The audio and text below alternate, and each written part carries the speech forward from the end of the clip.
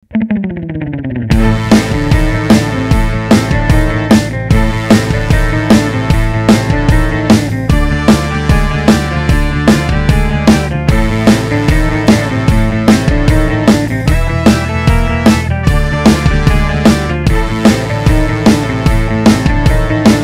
everybody, welcome to Campus Comics Cast, coming to you from Carbondale, Illinois, with special guests from the Campus Comics crew.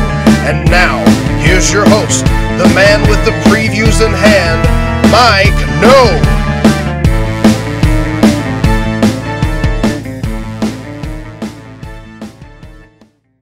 Okay, I am here at Superman, the 2018 Superman Celebration with artist Alex Saviuk.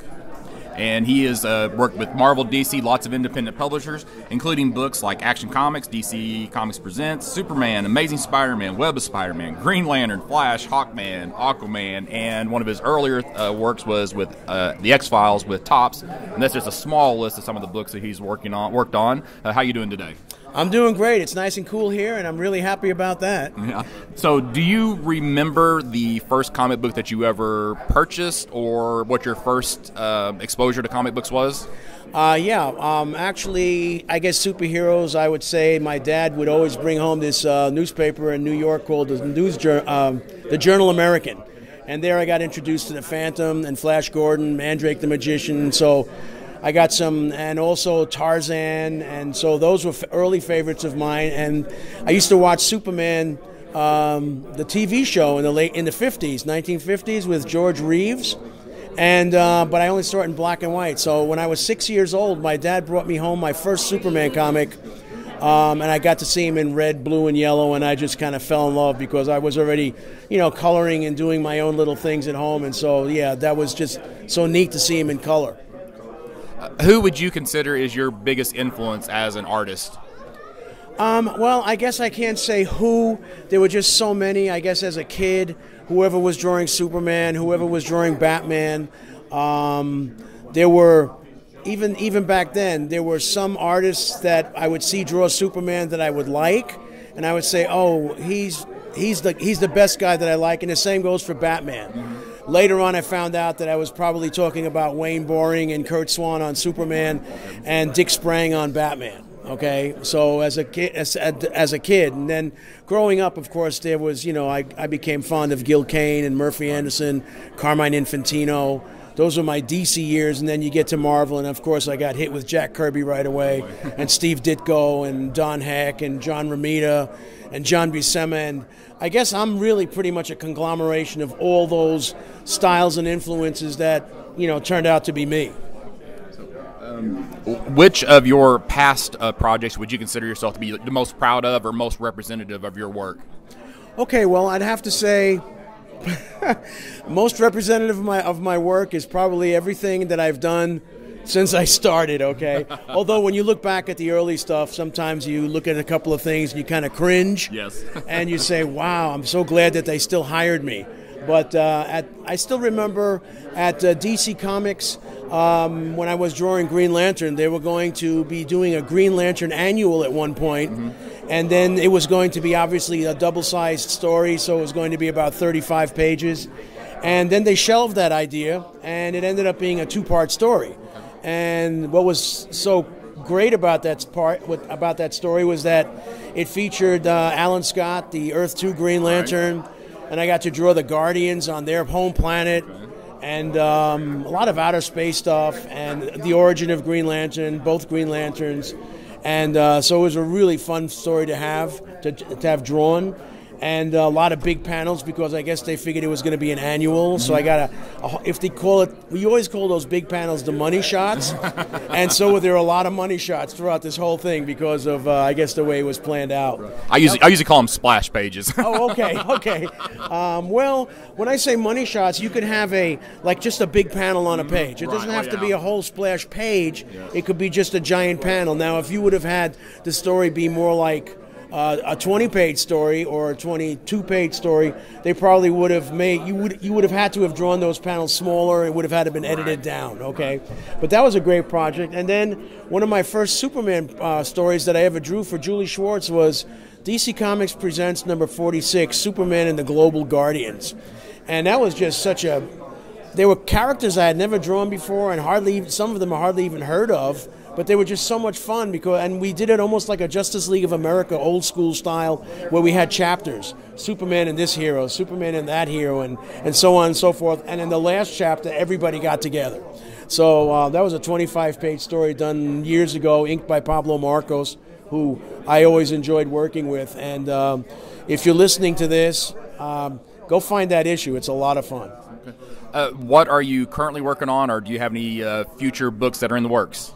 Well, currently I've been drawing the Spider-Man newspaper strip for 21 years now.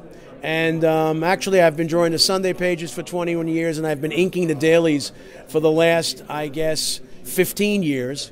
And so that's every week.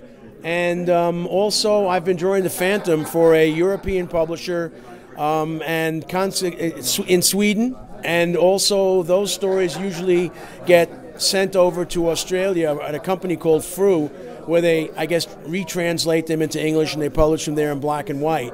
But at this particular point, I'm also going to be working on the Phantom for a company in Ireland, Dublin, Ireland, and they're called Lightning Strike Comics. And they started up last year, and they did 2 issues of the Phantom, and I guess they were successful. And this year they're doing 4, and I've been contracted to do 2. So that's happening for the rest of this year, so that'll be taking up most of my time. And then I was already contacted again by the Swedish company, and they'll have another story for me to do early next year. Aside from that, I would say back in 2005, I contributed artwork to a graphic novel by a writer, filmmaker, director, friend of mine, and it was called Feast of the Seven Fishes. And it was based primarily about around Christmas time for an Italian family and all the relationships and things that go on around Christmas.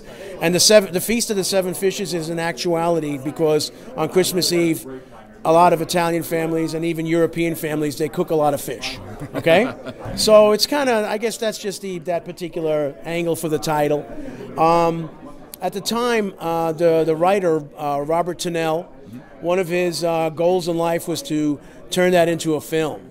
And he finally realized his dream by having the film shot in January of this year. Okay. And right now it's in post-production, and hopefully it'll come out by Christmas. Oh, excellent. So that's kind of neat. And then also, when I was working on Web of Spider-Man, I co-created a character called Night Watch with Terry Cavanaugh, the writer. Mm-hmm.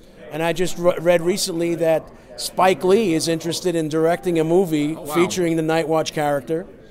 And then I also co-created or co-designed a character called Tombstone in Web of Spider-Man, number 36, with Jerry Conway. And I found out recently that there were rumors that he might show up in the next Spider-Man movie. Okay, so again, that's a rumor. More so now, I don't know how much of a rumor it is anymore because they just announced that we're going to have the Vulture and Mysterio in the next Spider-Man movie. And although Tombstone is not one of these flashy, I guess, super CGI guys because he's more of a mob enforcer, but as soon as they mentioned his name, I said, wow, they could easily get Kevin Nash to play him because he's about 6'8", and Tombstone's a big guy, and Kevin would fit that profile to a T.